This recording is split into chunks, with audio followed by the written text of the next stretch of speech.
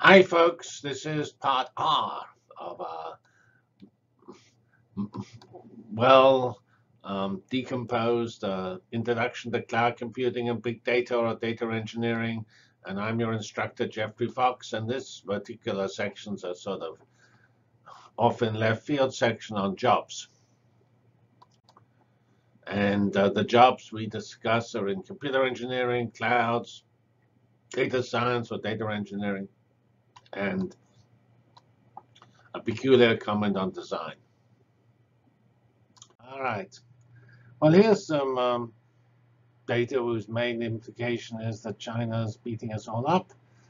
Here we have the number of degrees from the National Science Foundation in the US, and we have here bachelor's, and here we have PhDs, and lo and behold, here's China soaring to infinity.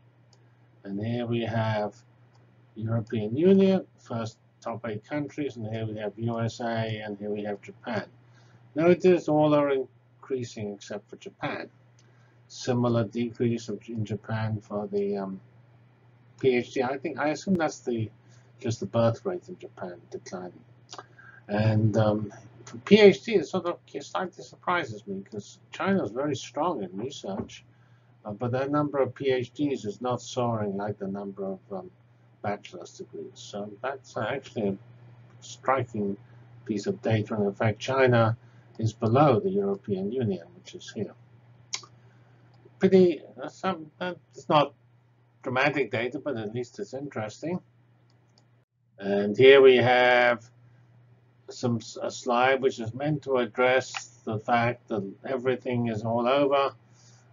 Robots will replace us. There'll be no jobs left. And I still remember in 1990, Japan was going to take all our manufacturing jobs. So there are all these scare stories.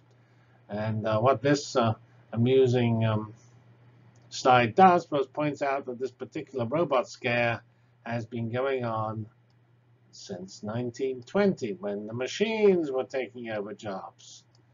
And automation was taking over jobs. Here, more about machines in 1960. 1980, robots. And here we have 2018, robots. So, is that going to happen? Well, I'm not certain anybody knows, but there are some useful slides in the following which will say it's not so obvious what's going on. Here we have from 1950 to 2015, and the number of locomotive train jobs. That's declining due to something or other. Well, it's partly due to aircraft. The number of aircraft jobs actually grows inversely to automobile or train jobs. So actually the total is about constant. So this just points out that jobs are changing, which means certain types of jobs are disappearing, but other jobs are appearing. So you have to look. You can't do a trivial analysis. You have to look at it both for what's being added as well as what's being subtracted. Of course, what's being subtracted does tell you that certain fields are becoming less important. And in fact, like at universities, it's no longer quite as obvious that a liberal arts education is as valuable as it used to be, and you really need to know some more quantitative skills to succeed in the market today. The next slide is similar, but it's agriculture versus services. So here we have agricultural jobs going down, but service jobs are soaring. And actually, they soared more than the agricultural jobs have declined. Services from 1900 to 1930 went up, whatever it did, 14 million, and our agriculture declined by 4 million. All right, so that's we see this trend as universal. All right, here's another way of looking at here. We have unemployment rate on this side, gross domestic product in trillions of dollars here, and of course the GDP is soaring. Whereas the unemployment rate is actually roughly constant. There's some blips. Giant, here was the giant catastrophe in the early 30s with the stock market crash and dust bowls and things like that, when the unemployment went up, was over 20%, 25%. But it's been 5.8%, 70-year average since after the Second World War. And of course, the GDP has just gone marching forward, except for this little glitch in 2008, which people remember, some sort of correction. And people, if you look at this, you will see that, well, there's actually a pretty strong uniform rise here. But it's there are glitches every now and then, and quite common to have downturns. The 2008 downturn actually is quite big on the GDP scale compared to other downturns. So this says that despite of all these drastic changes and these revolutions in which we're discussing, some things don't change that much. Okay, the next set of slides discusses some details of employment. All right, here is the design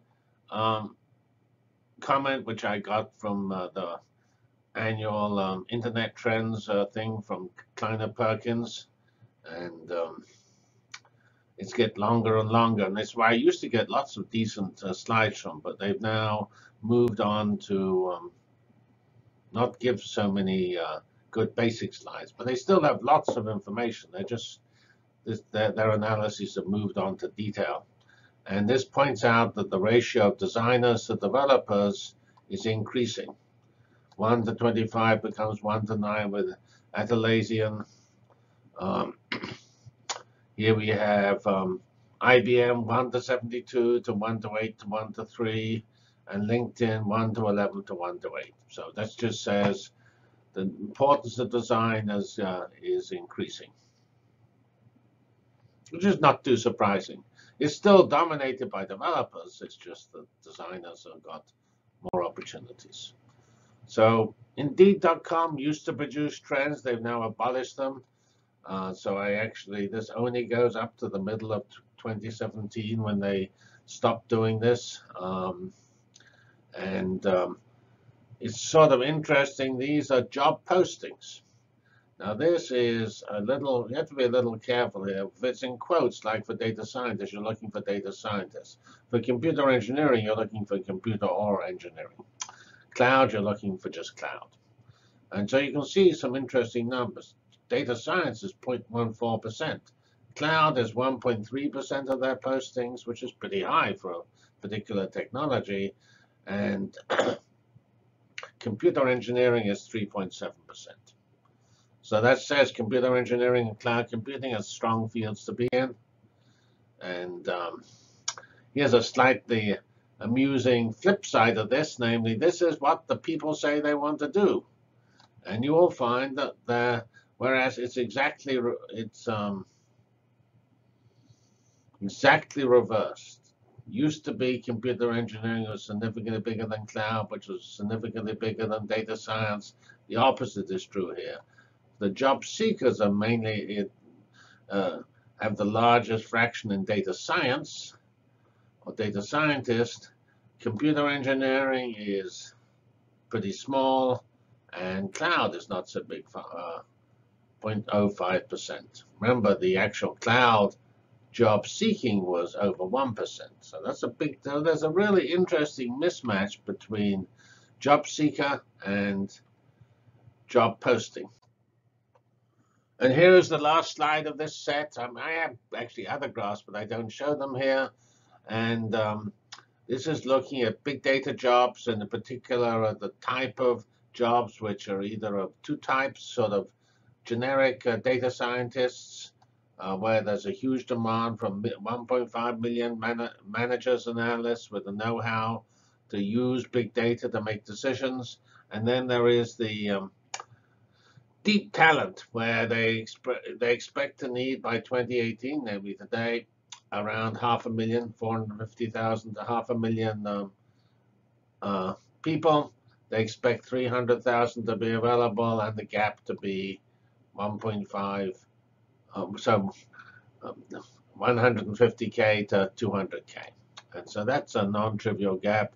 And it motivates the need for both types of people, the manager types and the the people with deep analytical talent, able to build cloud systems to support the analysis of big data in lots of companies. So thank you. That's the end of this short section on jobs. Okay, folks, and now about a different issue here. This is an amusing picture. This is sort of the structure of a system, machine learning system, with different components, extracting features, the infrastructure, monitoring tools and things. And here we have buried in the middle is a tiny part of the code called machine learning, because that's just a little algorithm right in the middle. And around this, you have all sorts of stuff to collect the data, verify the data. That's all data engineering. And also here's systems, computer software systems, I guess as well. So this is sort of applied machine learning. So this just says that you need to be a little careful when you do data science. Namely, you don't just want to look at the machine learning. It's a tiny part of data science, of a real system. Whether that's data science or data sciences, all of this that's a matter of definition. I think people are a little confused about what is data science, what does it actually cover, and what the jobs are. I think that's an important area we need to do more work in. Now here's you can look up the original NIPS 2015 paper here. And I had a follow-up to that because I then asked Gartner, how do we understand different types of people and what you need in a team? So here is a team devoted to something in the data science area, and it's doing something to do with AI and applications with machine learning. And here is the composition of this team. So we have data scientists, 10%, and look at their capabilities. So they're pretty broad. Data science is actually a pretty challenging field because you need to know some IT skills, some quantitative skills about applying machine learning and knowing what to do, and then some understanding of the domain.